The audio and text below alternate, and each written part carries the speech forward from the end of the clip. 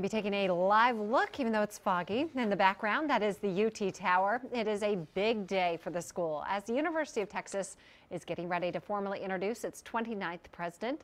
Gregory Fenves was selected back in April to lead the Longhorn student body and staff after former President Bill Powers stepped down. Students can also expect to hear Fenves' State of the University address following his inauguration on campus. The event will conclude with food and music for the UT community.